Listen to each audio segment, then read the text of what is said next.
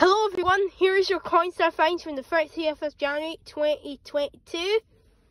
So, we have 4 finds today. We got a penny right here. And that is a 1989 1 penny. Speaking of half, we have a half penny right here from the UK. And this one is a 1973 halfpenny. And we do have a couple of Canadians. We have this one with a cool edge. And it's from 1982. And we flip it over, we have the second portrait of the Queen by Machen. Same as this Canadian dime, but this one is a 1975.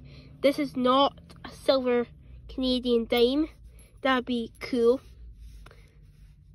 So anyways, cool find today.